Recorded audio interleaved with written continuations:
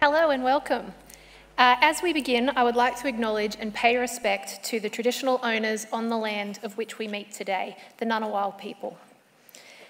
It is upon their ancestral lands that the Australian Academy of Science is built, and as we share our own knowledge, teaching and learning, and research practices, may we pay respect to the knowledge forever embedded within the Aboriginal custodianship of country. Good evening and welcome to the first of our Canberra Speakers series for 2020. I am Dr Emma Beckett from the University of Newcastle and I'm one of the co-conveners of this series along with Dr TJ Higgins from CSIRO. Thank you all for joining us on this delectable journey of taste, health and food innovations at the home of Australian science excellence, the Shine Dome. Tonight we're going to hear about food waste, which occurs across the entire food supply chain from production to farm to consumption by customers. I'd like to thank our presenting partner, the University of Canberra, for their ongoing support. We welcome staff and students from the science faculty who are here with us tonight. I also would like to thank JIRA at Geostation Wines for their continued support of this series, as well as Hoberg Catering and Elite Event Technology, who join us as new supporters for the event this year. Before we go any further, I've always wanted to do this. I have to say, if the evacuation alarm sounds, please move calmly to your nearest exit and assemble in the car park at the lower side of the Shine Dome. I've always wanted to do that. Tonight, we are going to be taking our science well beyond the Shine Dome. There will be live tweeting. We invite you to join the conversation on Twitter for those who can't be here. Our hashtag is FoodThoughts20. I have a list, but that was hard for me. FoodThoughts20. 20 is 20, not the whole word. FoodThoughts20. We're also live streaming tonight. Hello to anyone watching at home on the live stream. If anyone has friends, family, cousins, uncles who are sad they're not here tonight, get on your phone right now. Tell them that they can watch on the Academy of Science Facebook, Twitter, YouTube, and LinkedIn. So whichever is your preferred platform, you can find it. We are everywhere. I hope there's some people watching and we're not having technical difficulties right now. Enough of me. I now have the pleasure of introducing tonight's first speaker, Mark Barthel. Mark is a special advisor at the Fight Food Waste Cooperative Research Centre. The Fight Food Waste CRC brings together industry, the community, to research how to reduce food waste, transforming unavoidable waste into new products and engaging with the community to drive change. Please join me to welcome Mark.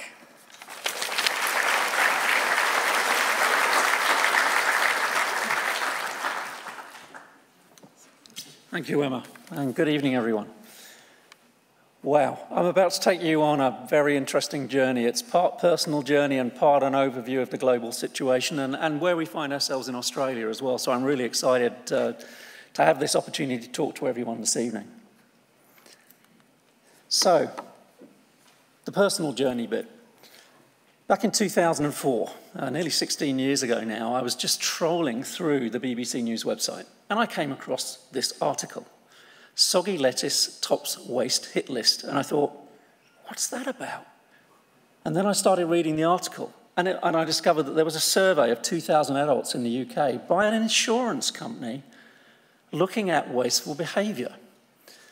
And the whole premise of the survey, once I got under the skin of it, was that they were looking at wasteful behaviour and making the point that if we were less wasteful, we would be more financially secure. And I thought, now I get the argument. And then I started looking at the detail. And the detail told me that according to their survey, every household in the UK, and there's 25.5 million of them, were wasting somewhere in the order of £424 worth of food every year. And I thought, geez, that's a lot of money. So then I reached out to our local council colleagues and I said, can you just have a look in a few bins, see what the situation is, try and get an understanding of what the volume of this food waste might be? And we got quite a few of them. We've got about 200 of them looking in the bins. Probably the householders were going, what the hell is going on out there? But they did. And what we found from that was that on average, about 20 to 25% of everyone's bins was food waste. And it went up as high as nearly 50%. So I then thought, okay, we have a problem with the value of the food being wasted. This is also a serious amount of food that's being wasted in the UK. So over the course of the next few years, we did a lot of research. We reached out to everyone. We literally walked the chain in some cases and tried to understand the nature and scale of the problem.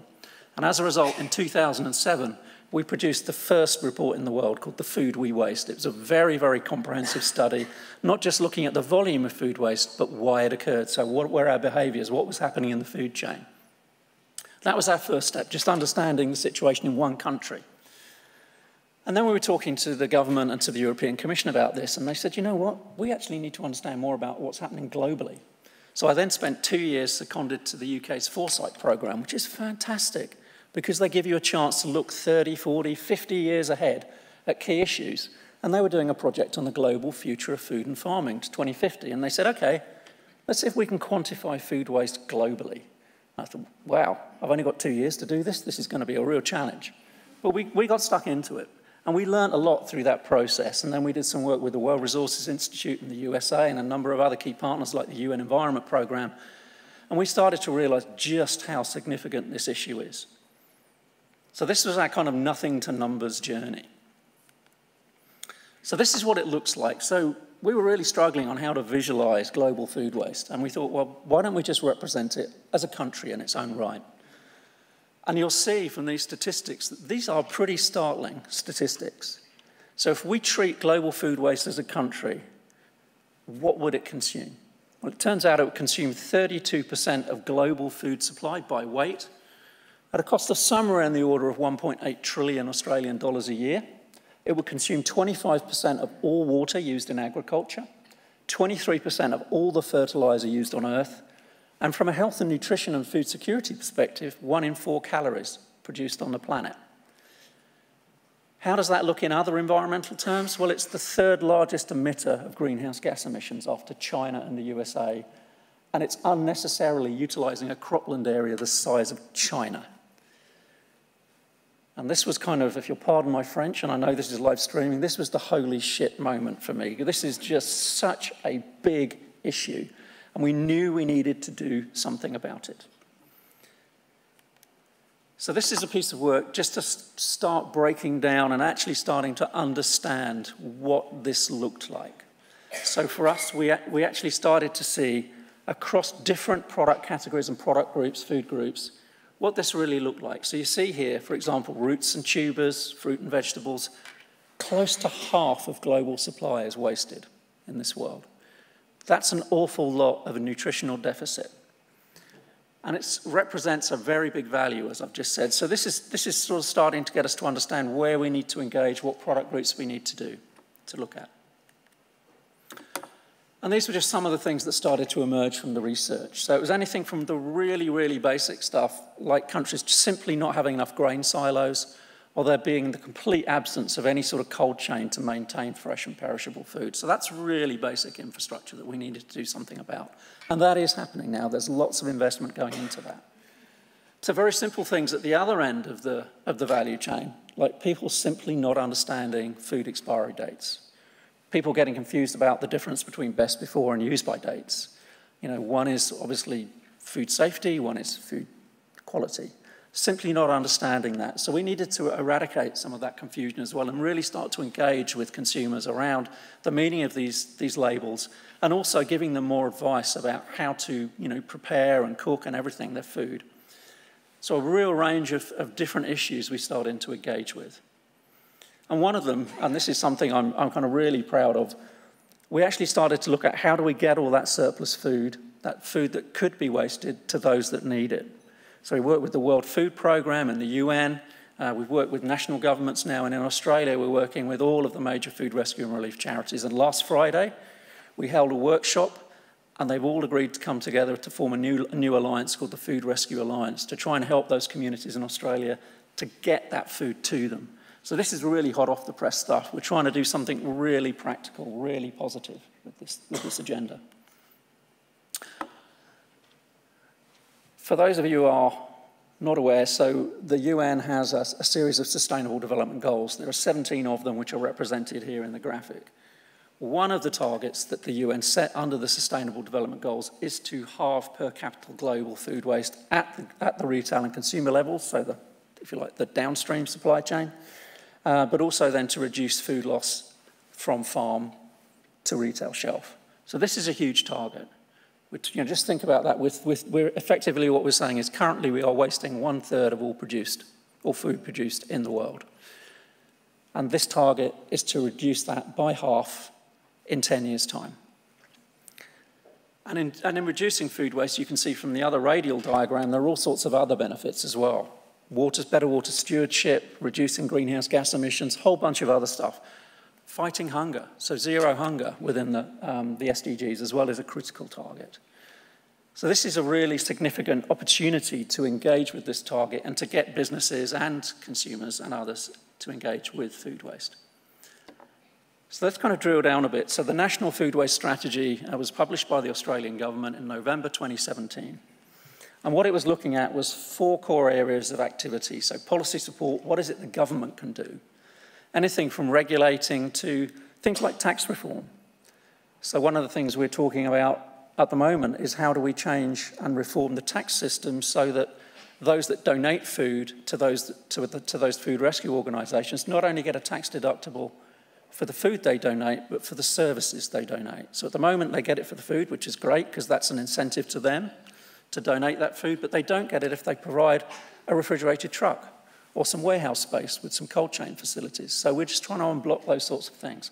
Business improvements, there are so many things businesses can do. I'm spending at the moment about 40% of my time with Woolworths, and we are learning a lot together about how to improve what they do and how they interact with their suppliers. So that's kind of a live game as well.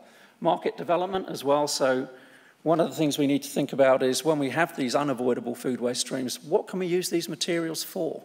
There are so many things, as it turns out, and I'm not going to spoil Polly's presentations because she's going to be talking a lot about this.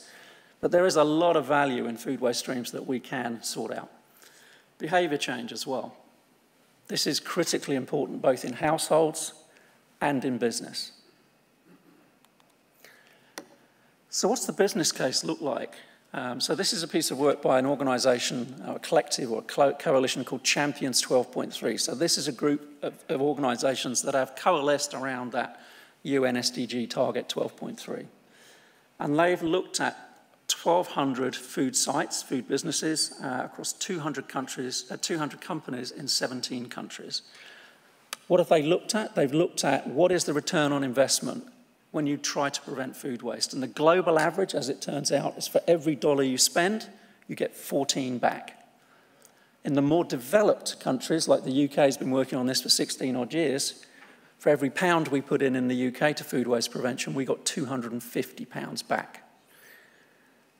So if you ever worked in the food business and you look at the return on investment they're normally looking for, this is way beyond that. So there is a very strong business case. And it's not just around the money either, it's around fighting hunger, curbing climate change, conserving increasingly precious natural resources, also improving reputation, in some countries complying with laws, and then upholding ethics and around food in particular. So it's a very multifaceted business case. So where are we in Australia? And apologies for this slightly busy slide, but there's a few things I just want to draw out. So if you look at the apple donut diagram, 34% of food waste in Australia is emergent in our homes, and 92% of that currently goes straight to landfill. So we need to really change behaviours in households and provide the tools and resources that households can use. We also, though, have 31% of food waste in primary production and 24% in manufacturing. Now, this is very unusual as a profile for food waste for a nation state, an OECD country in particular. Normally, we find that in the developing world and in emerging economies, most of the food waste is sitting in primary production or shortly afterwards, and that's down to things like a lack of infrastructure. In the developed world, normally we expect to see that food waste in homes. But this is a real mix in Australia, which means we need a range of different tools and initiatives to tackle each part of the food value chain. You'll get a copy of this presentation, I hope, so you can look at the detail. And what I wanted to say is that this is the roadmap for the National Food Waste Strategy. It is about to be launched by one of the ministers in the Department for Environment, and it contains a lot of information on the situation in Australia and what we're planning to do about it. So what does that look like? In a nutshell, we've developed a whole series of building blocks to tackle food waste in Australia, some of which are around actually understanding the evidence better. So we have a feasibility study because it turns out that when ministers and officials were looking at the target, no one actually tested whether we could actually feasibly achieve that halving food waste target by 2030. Voluntary commitment program, so this is about engaging with food businesses from farm to fork and just looking at how we work with them to prevent food waste. A nationwide behaviour change effort and some sector action plans. So we're doing one with food rescue and relief. The other one we're working on at the moment is the cold chain. Now, I'd always thought of the cold chain as being a safe place for food. But what we're finding in Australia is with the tyranny of distance and some human factors, actually there's a lot of food waste in the cold chain. So it's about, the current estimate is that it's about $3.8 billion of food wasted. Just to give you an idea of the scale of that, they think with fruit and vegetable waste, that's about 20%, 25% of total Australian fruit and vegetable production is being lost in the cold chain. So this is a really significant volume of food that we need to improve the performance of the cold chain. So that's why we're doing a sector action plan.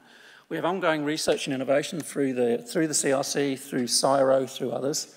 And we need some strong and independent governance here because we need to bring all these parties together. I won't dwell on all the detail with this because I've got limited time, but hopefully when the roadmap is publicly available very shortly, you'll be able to have a look at it. So I wanted to give you a sense of what the art of the possible is in my last few slides. So this is our experience in the UK where we have a voluntary commitment working with industry called the Courtauld Commitment. It's called the Courtauld Commitment because we got all industry together in the Courtauld Gallery.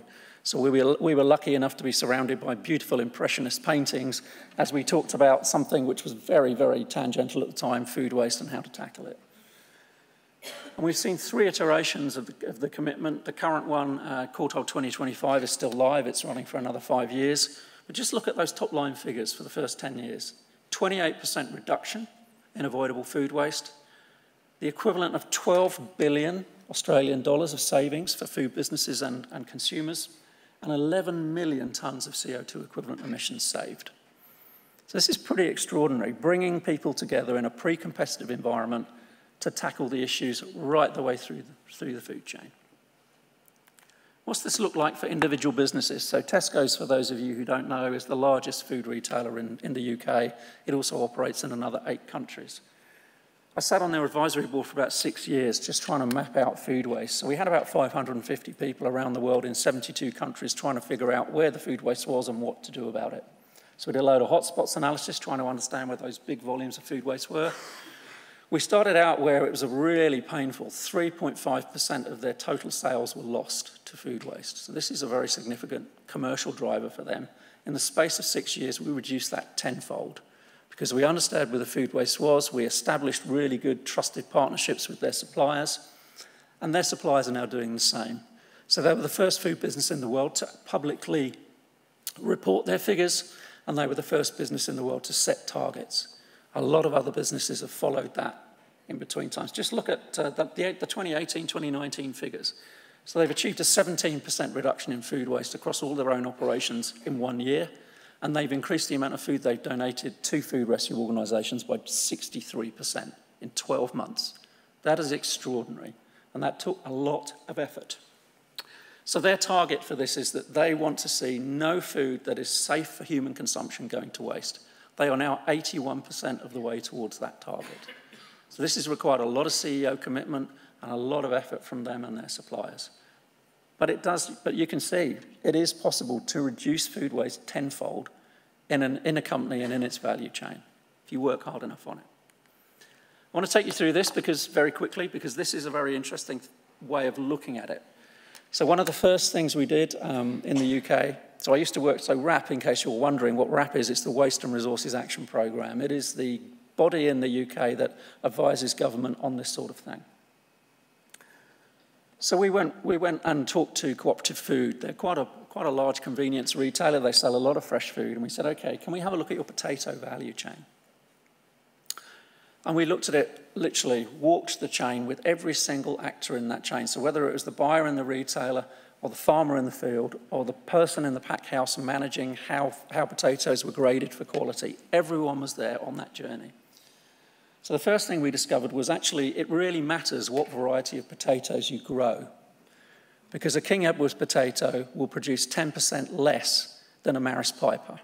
So that was the first point of learning. Simply just changing the variety changes the food waste profile. And this is a great comedic moment, the next one. We said, okay, so your product specification says that the perfect and absolutely ideal circumference of a potato is 45 millimetres. Why? And there was a lot of spluttering in the room. It took them 3 months to find a product specification that was written in 1978. No science, no agronomy, no consumer insight. We said, okay, we're going to challenge this. Let's see what happens. And we slowly but surely reduced it. So we started off 45 millimetres to 43 millimetres. That almost immediately increased crop utilisation for the potato farmer by 5%. That doesn't sound like much, but that's nearly $2,000 a hectare of increased income. We pushed that more and more. No consumer noticed 2 millimetres. No consumer noticed 4 millimetres. What can I say? We moved to trickle tape irrigation. How long have we got? 2. Okay, good. I can do that. Trickle tape irrigation, so that reduced water use by 30%, reduced energy use by 10%, increased crop yield by 4%, and made a massive improvement in the quality of the potatoes they were selling. We looked at their 15 refrigerated stores. One of them was really outstanding in terms of its performance. We brought the other 14 up. We saved 1 million kilowatt hours of energy in the first year, and we carried on improving it. So it's all of these things, little bits and pieces in the value chain as you walk through it that you can bring together. And actually what that delivered was for every 50,000 tonnes of potatoes, there was $1.2 million worth of savings for the whole chain. So that was pretty awesome, and we did a whole lot more of this stuff. We also did a lot of work on understanding and changing household behaviours. I'm not going to dwell on this too much, other than to say when you're presented with something which tells you that there are 74 interrelated behaviours that lead to food waste in the home, it's unworkable. So what we discovered was there's actually 2 that matter. Don't buy, prepare and cook too much, and always eat your food before it goes out of date or gets spoiled. That's as simple as it gets. And I should say the Fight Food Waste CRC has just done its first report on this. So we've actually looked at the behaviours in Australian households, 5,272 of them, and we've looked at stated behaviour. So this is what people are telling us, what they're reporting food waste to us as, and what the behaviours that lie behind that are. We're now going to look in their bins and see what really happens. So finally, we think this is a really good opportunity to reframe the food waste opportunity. Tackling food waste is the 3rd most effective way of tackling climate change and reducing greenhouse gas emissions. It's a way of supporting our hard-pressed farming communities at the moment, improving their efficiency, yields, income and market access. It improves water stewardship. It's a really good way of establishing trust and resilience in the value chain. It helps to feed hungry Australians, and there's 5 million of them that have experienced food insecurity in the last 12 months, so that's pretty important. It also helps Australian households to better manage their domestic food budget, There's a great opportunity to look at new and innovative products, which Polly will talk about a bit more. And actually, it's a good opportunity to put ourselves back in control of at least a small part of our lives right now. So thank you.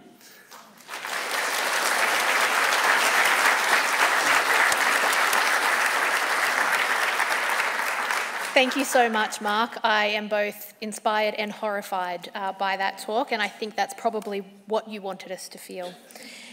Mark will be back at the end with Polly for questions, but now it is my pleasure to introduce our second speaker for tonight, Dr Polly Burey. Polly is a senior lecturer in food science and a chemical engineer at the University of Southern Queensland. Her core research focuses on the microstructure and composition of food to determine its use in shelf-stable products. Join me in welcoming Polly.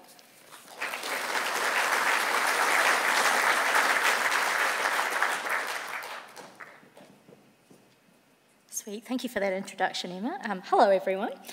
So Mark's told us a wonderful story about how terrible the volume of food waste is, and then some strategies we're going to be working on into the future to try and reduce waste. However, part of the strategy is actually trying to prevent waste occurring in the first place, and some of that Mark did actually talk about. So what I'm here to talk about is actually transforming food potentially into other products, but still being used as food products to prevent the waste being built up. So, what typically happens historically? We tend to have, usually, quite linear supply chains, and they lead to something that our research team, instead of calling waste, calls it food excess and food byproducts, because until you throw it in the bin, it's not actually waste. It's still a resource, it can still be used, and we can still, create things that are useful for people. So we start off with our really nice fresh produce, which I've got a photo up on the top left there. It looks beautiful, it's healthy, it's really good for you, but often what happens over time, we end up with it landing in the tip. And it can land in the tip from households, it can land in the tip, or a representative of a tip, from farms, from distribution, and from all parts of the food supply chain. So one of the things that our team tends to work on is, for those of us in that generation, almost pick-a-path approach to try and figure out how to divert this food and stop it ending up in landfill. So we want to stop the subsequent waste actually happening. So what can we do? So normally, I've got the little diagram up here, so normally there we go. We got our little crops that are produced, and then we make a decision. We harvest and sort them, and as Mark mentioned, we had this very odd standard for potatoes. And at that point, that's one of the decisions we make as to whether it can be sold or whether it cannot. And if it cannot, it ends up down in these red boxes, and those are no good, because that's what eventually becomes waste. What we really kind of want is some of these green boxes, and so I'm going to have a few green boxes showing up in the talk. But typically with food, we want to end up with it being eaten. So some strategies are food rescue, some are actually transforming the raw material into longer shelf life food products, so they've got a bit more time to actually be consumed as well. But during the food supply chain, there's quite a few decisions. Oh, sorry, press the wrong button. There's quite a few decisions that happen, and we end up going down into these red boxes. So we want to stop those pathways happening. Now, I'll be very quick about this because Mark did go through a few of the statistics, but our team particularly focuses on horticultural produce, and that was because of the statistics that Mark put up. It's nearly half, or getting close to, half of the horticultural produce. Now, these are some older numbers, but they're similar to what Mark showed from the report from the Boston Consulting Group. However, more recent figures that I've seen come out of the US and other places as well, and we are up there with North America in terms of waste, so globally about 45%, North America and Oceania, we're closer to about 50–60%, so it's quite a lot. And that's from production to consumption, so the different coloured bars actually represent different stages in the food supply chain. However, as I was saying, recent figures sort of say that, well, that 45%, in some cases, actually happens on farm. So the food that gets produced on the farm, almost half of it may never make it off the farm, which is a real shame because all the resources have gone into producing that food. It could have some really good use, but these sorts of things happen. So these are a few pictures from events that have happened in the last couple of years. So on the left-hand side, we've got a giant mound of tomatoes. This was from a study out of the University of Sunshine Coast, looking at tomato growing up there. And with the study at the time, up to 84% of crops were left in the field, which means only 16% at that time made it out of the farm, which is a lot, okay? What do you think was happening to the farmers who were having these wastage rates over time? Eventually, they were going out of business, some of them, because that's not sustainable. You can't keep growing that way and having it rejected like that. Now, at the time, they were saying some of the reasons were supermarket demands, and that's one factor, okay? It's only one factor amongst others. Another one, pineapples. So every couple of years, there seems to be a glut of pineapples and no one knows what to do with them at the time, okay? And so this is a mound of potatoes up in North Queensland from a place, Paradise Pines, who's one of the pineapple producers. And one of the issues that they raised whenever this happens is that the processing facilities normally used to maybe produce them into pineapple products don't have the flexibility to deal with ripened pineapples when they don't happen when they expect them to, okay? So weather events or planning or, labour accessibility can affect whether the produce will actually make it off farm. So there's quite a few factors influencing this, and that's why we need a bit of a roadmap to deal with a lot of these different things. And lastly, the one on the right-hand side is a good news story. This was out of WA, I believe, and it was the farmers themselves trying to figure out what they can do with their excess apples. Okay, so there's a lot of initiative now coming out of producers as well, rather than thinking about processors and factories alone. So this is some of the reasons why our group likes to focus on horticultural produce. So we have a few industry players and a few farms as well that we work with. Now, I talked about some of the reasons why waste happens, and so everyone is quite happy to say it's some other reason outside of their control. So some would say, oh, we've just produced too much food. Okay, we will need more food into the future. Limited Oz processing, so historically processing in Australia has moved a bit offshore, it's been reduced, we don't have the capacity that we used to. Energy costs, we have some of the highest energy costs out there globally, so this can sometimes be a bit of a hurdle to keep going. And there's quite a few different reasons there sometimes out of the producer's control. So they can't control the weather, they just have to deal with the impact that it has on their production. But what we can do, which I hope will work, what we can do is think about other strategies to deal with this food when the excess happens, but plan in advance. It's a bit too late when we've already got that mound of tomatoes or got that mound of pineapples to do something, okay? And the reason being is because we've got short shelf life normally of this type of produce, okay? So when you store your produce, normally you're storing it in the fridge with a lot of it. And that does extend it out to, a month, a few months for some of the produce. So we've got fruit here, and I picked on probably the most commonly purchased ones, the apples, bananas, oranges, so we've got the orange one missing there. But you don't have much time to act if you don't have cold storage. So if you've got your mound of fruit or your mound of vegetables out on your farm, you've got very little time to actually do something unless it's planned in advance. So that's one of the challenges that we're trying to tackle.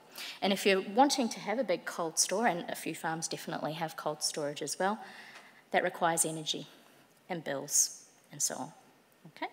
Similar story with vegetables. Again, I picked on and tomatoes kind of, sometimes a fruit, sometimes a vegetable, depending on who you're talking to. But they last a little bit longer, okay? But with the tomatoes, as we were talking about with the Sunshine Coast story, they're sort of similar to that fruit story there. Only 1 week in which you can do something about it, okay? So,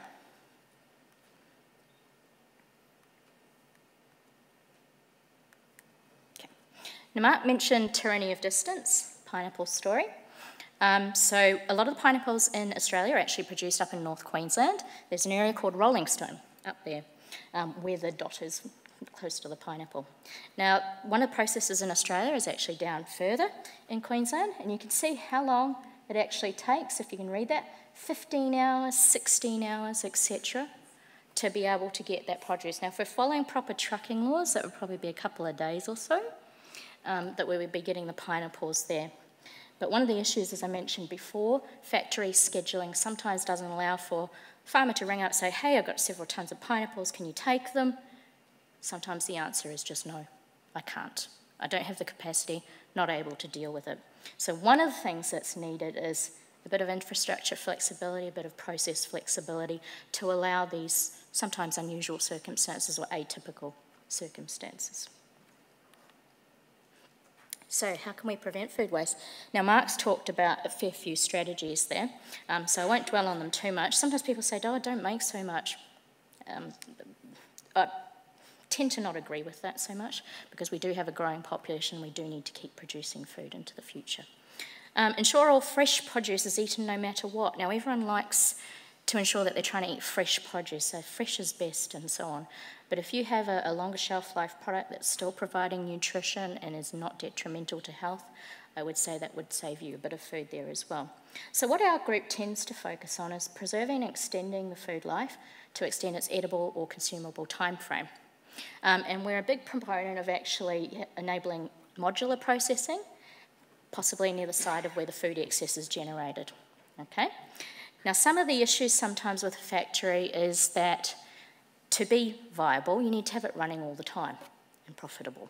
However, you might have a glut for maybe a few weeks, a couple of months, and so on, and you can't have a factory standing idle for the rest of that year. So one way to do it is to actually have your mobile modular processes to actually deal with those unexpected gluts, and your more central facilities to deal with the regular scheduling. That's one way we can deal with it. So this is what our group focuses on. So I'll mainly focus on the orange boxes and then talk about some of the arrows there. So there are 4 main areas that we tend to focus on. One of the main ones right up the top is capping our food. So capturing it, preserving it, so we've got more time to save it for use. And a few ways you can do that. You can de-water it, you can add some kind of preservative to it, you can process it into something else altogether. Now, we actually focus on dewatering, so separating the liquid and the solids, because the water itself is really useful. And if you do this on farm, what potentially could you do with the water? Feed it straight back in, possibly. May need a little bit of treatment, or you may have another product entirely. So that's one option there. One of my colleagues likes to actually use it for fermentation, so that's one avenue we look at as well. Now, with our dried powder, with a lot of produce, there may be more than 80 or 90% water. So with your transport costs, when you've got your dried powder, what do you think happens to them? They drop, okay? Then it becomes a little bit less costly to actually get the produce off farm. When you have tons and tons of pineapples and you're not getting much for them in dollar terms, it sometimes costs less to just keep it on the farm and not do anything with it. So that's one reason there. Now, this is where we start getting to the more technical aspects there, which is extracting and refining. So before I was really working on food so much, I worked with bioplastics. And the really neat thing about some of the bioplastics is you can use them for packaging of the food as well. And some of them are actually degradable. So you could use some of the byproducts from your food to actually package your food as well. So some of the things we call structural substances. So some of your starches, some of your celluloses, in some cases some of your proteins, they can be used in this manner. So I've got an arrow here pointing to food and materials industries. Now, we've just got these straight arrows, but really what we're trying to establish here is a bit of an ecosystem which enables circular economies. So we've got this excess, we've got these byproducts, we need use for them and a path for them. Okay, so thinking about that. And this is only some options. These are the ones our team focuses on. There's a lot of other options out there as well. And so with the extracting and refining, we can also get into our high-value items, which is nutraceutical, pharmaceutical, health, wellness. There's a lot of growth in that market there. And why there is interest in that is selling products into these markets can actually really aid in the profitability of the food production as well if some of the return is going down to the producers. So you keep your producers going and they will keep growing produce as well. Now, some of these things actually already happen. Some of these things still need to happen, and with the roadmap that Mark was putting up before, that will enable some of these things to happen in future. I'm probably going to run a bit long, so I won't dwell too much on this. But some of these are actually getting into the fermentation space to create new products entirely. And then we have the Cafe Clean and Feed, which is about animal feed products, as well as soil bioremediation and other strategies as well. So instead of going from having a sort of supply chain where everything just falls off the end, we end up with more of a supply ecosystem where everything has a place to go to in the end. So that's what we want to try and aim for.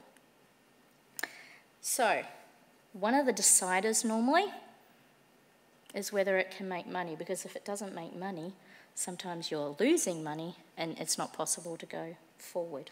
So we've done some calculations and some modelling, and we say, okay, fresh is best for consumption and health and all sorts of good reasons, and it usually has a typical X dollars per kilo value.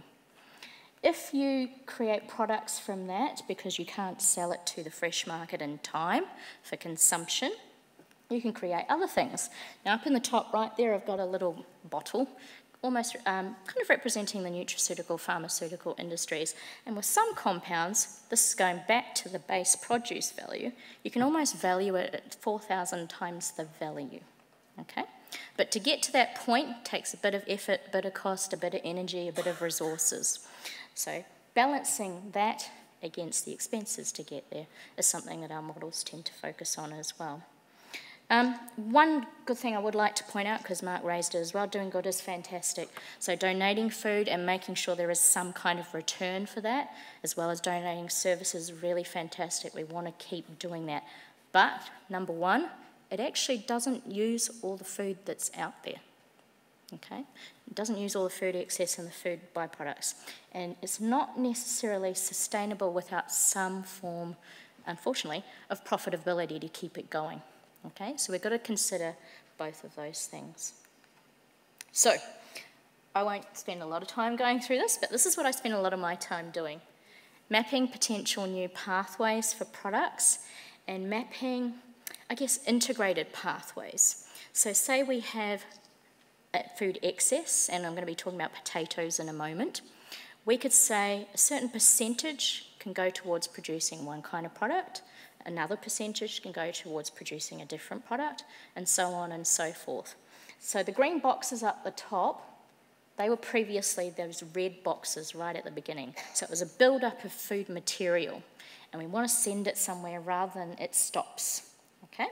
So some things we can do, we can break it down, we can remove water, we can collect that water, do something with it. Some of the products that we've been focusing on are fibre. Fibre is really important for your diet, and it's a really important ingredient in a lot of processed food products these days, as well as there's more demand for healthier products as well. One other thing we focused on is food-grade ethanol. So there's been a real surge, some of you will have noticed, in botanical gins or fruit-flavoured gins or tea even and so on. So that's one avenue to create a product. But one question I asked my team a few months ago, I would say now, say we produce this food-grade ethanol. It can sometimes be used to extract some of our high-value products within the food. So we could, for example, extract something from fruit that could be used in a pharmaceutical product. What if we took some of this and sent it to an extraction process, which I've got on the other side, and I haven't drawn that in. But starting to think of, okay, and the reason why I raise this, you'll see in a moment. So what if we took some of this, sent it somewhere else in the process, because we've got too much of it for it to be food-grade ethanol. And then some other things we're focused on, so like food powders, which are really important as ingredients.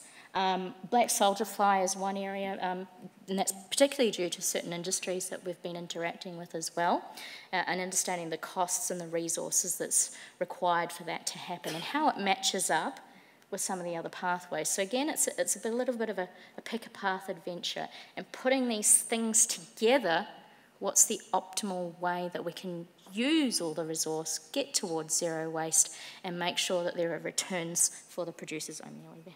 Okay, so can we get towards zero waste? I'll quickly talk about the potato. Mark talked about potatoes. So I had some figures here. What I've got along the x-axis is wastage percent, What I've got on the y-axis is profit and loss. And for those of you who can see there easily, there's a red line cutting across. It doesn't take much waste for it to actually start running at a loss. And this was based on figures that was out of the ABARES survey, which is how much it costs to produce them versus how much return the producer receives, and potentially what cost there might be if those sorts of costs came in. I'm thinking of EPA requirements. Okay, so between 15% and 25%, suddenly you're losing money. Now, this is why I raised, maybe we don't want to make everything into ethanol. If you look at some of these numbers, and we use the yields in the middle there, we have several 100 million litres of alcohol. We would all be drowning in gin, which may be enjoyable and interesting, but not sustainable, and you're literally flooding the market, which ends up dropping value, which is a counter to what you want to do. Now, the way we figured these out was assuming, okay, all the potato that's wasted, assuming we wasted 5% of the potatoes produced up to 90% of the potatoes produced, just based on that tomato waste figure. We said, okay, if we took all that waste and turned it into each of these products individually, how much are we producing and what is the production rate per day? So it's millions of litres, thousands of tonnes per annum, or hundreds of tonnes.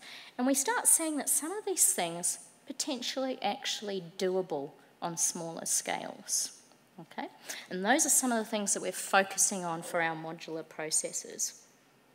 And in terms of value, thousands of millions of dollars, hundreds of millions of dollars, etc., and so on. So again, we want to be using our resource, we want to make sure it's sustainable, profitable, all those good news stories.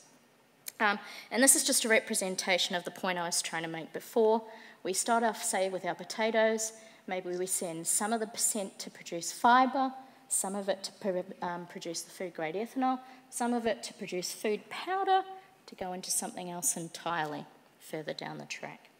So there are a lot of options, but me being an engineer, I do need to talk to people who know the business side as well, okay? Because that's what will drive some of it there.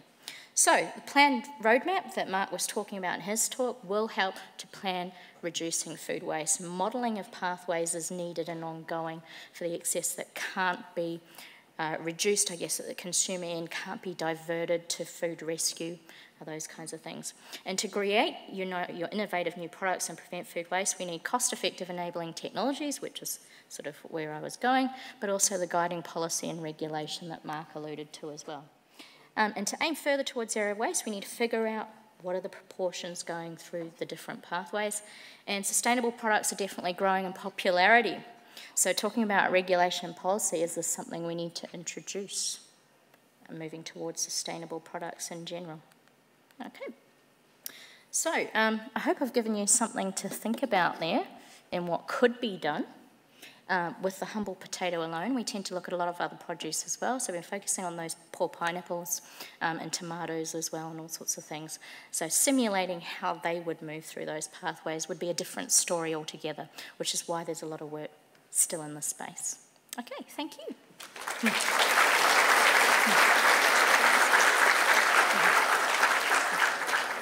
Thank you so much, Polly. Who knew both of you were going to leave us all looking at the potatoes so very differently than before we arrived tonight? So I'll get Mark back up to the stage, and we do have some time for some questions. We've got 2 microphones downstairs and 1 upstairs. So if you've got a question for either Mark or Polly or both, wave your hand around and the microphones will come to you.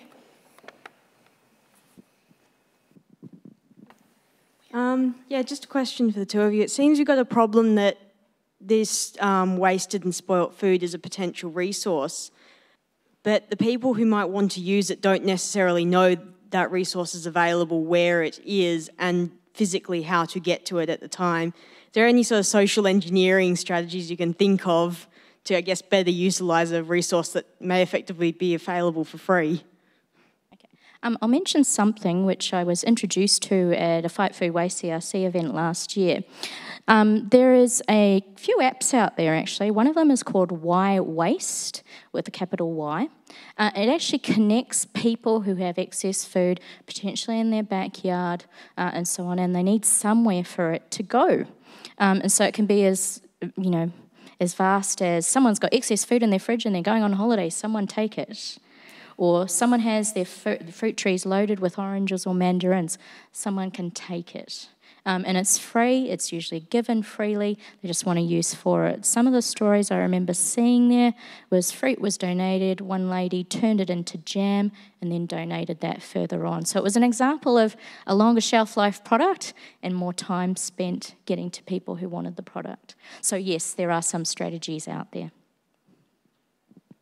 All right, I cannot see with this light, so whoever's got the microphone, go ahead and ask your question. There's someone up the top. Up the top, go ahead. There's a microphone in the middle.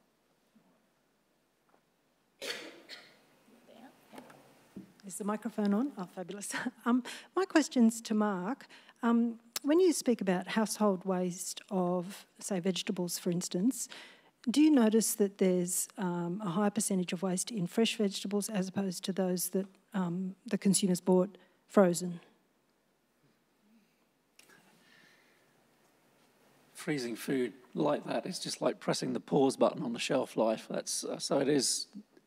It's a fact. It's more difficult to manage fresh produce chilled than it is frozen, and that is why sometimes the advice you give to households helps them to actually understand how best to store that. So I spent a really fascinating 6 months with the Federation of Women's Institutes in the UK, so a bit like the Country Women's Association here. And they taught me stuff about how to manage food that I had no idea about. I did not know you could separate an egg white from the yolk and freeze both. You can't freeze an egg together, but you can do that. I didn't know you could freeze capsicum and still maintain some of that. So some of it's about the efficiency and the effectiveness of frozen produce. It's still just as nutritious, but a lot of us like it fresh, so we need to understand how best to store it, how best to use it, and whether we need to do things like batch cooking in the kitchen, which is certainly something my family does all the time. Sorry, if I could just one follow-up then, because I'm a big convert to microwaving a bag of mixed frozen vegetables. And if I'd known this when I had a full-time job and young children, my life would have been so much simpler. Having said that, though, you mentioned you were working with Woolworths. So I'm just wondering, has there been a change in the store footprint so that the fresh food section of the store has a smaller footprint and the frozen area is larger so that people can see that where the convenience really is? I don't think there has been yet. One of the things that one of the key kind of propositions from Woolies is eat fresh. So they're still very much focused on the fresh produce. I think they do offer quite a lot of frozen foods, but I don't think I've seen anything in store yet that sort of says, that here are the benefits of buying this particular foodstuff frozen. So maybe that's something we should be looking at. I know when we launched the Love Food Hate Waste campaign, which was the nationwide consumer-facing campaign in the UK, one of the first sponsors was Birdseye, and they talked exactly about the benefits of frozen food. So that that is something we could probably do more of here.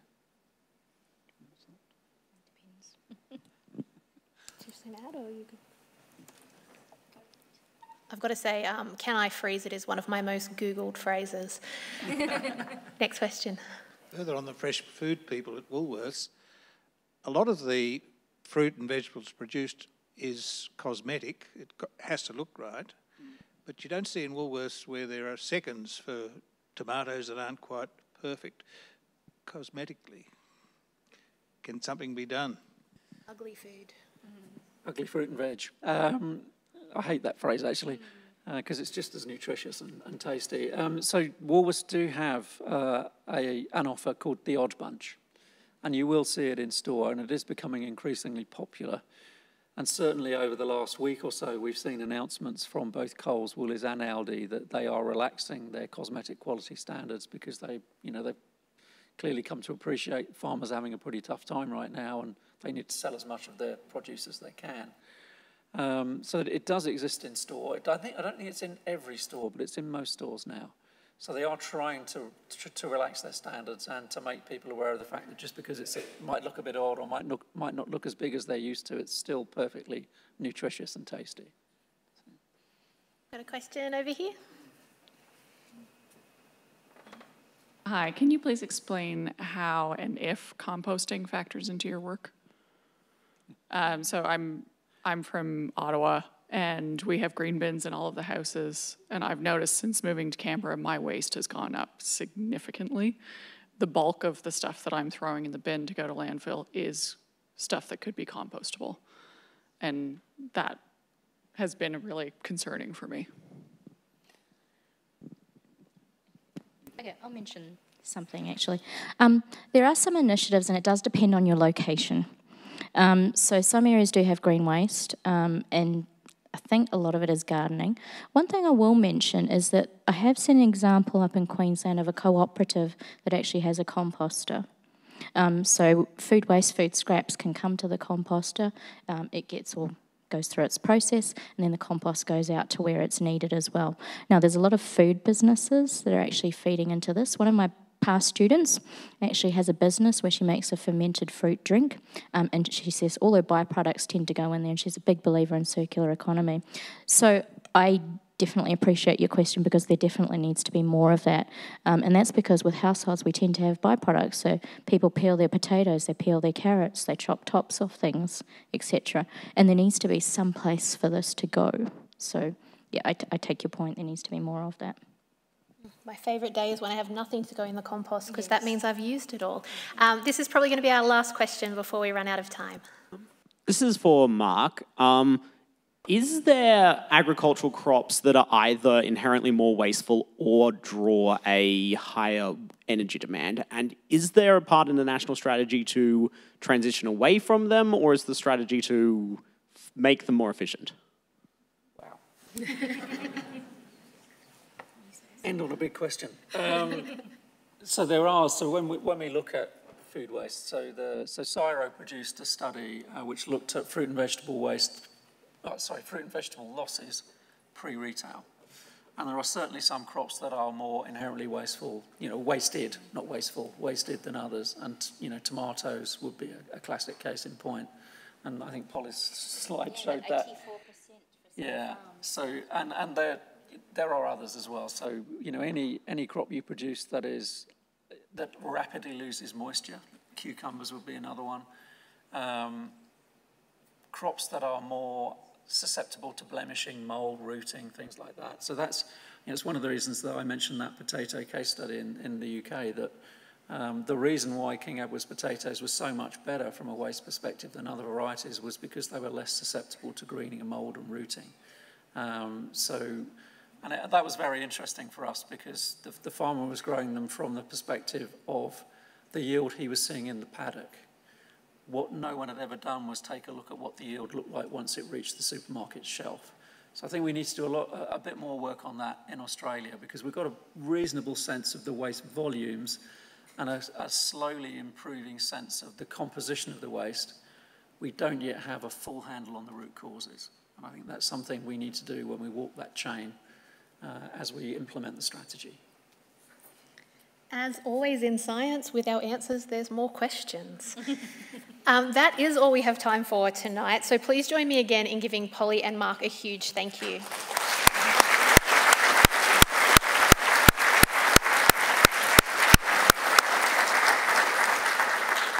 I have no doubt you all found that engaging and enlightening. I'm a food scientist myself, and I still learnt things tonight. Once again, I need to thank the University of Canberra, our presenting partner, and our event sponsors, Jira at Geostation Wines, Hoberg Catering, and Elite Technology. We appreciate your support, and we thank you so much. Thank you so much to all of you for joining us here tonight. We hope to see you back here in April, where we will have our next talk in this series on genetically modified foods, which will be presented by Professor Rachel Ankeny and Dr. Surinder Singh. Thank you all, and have a great night.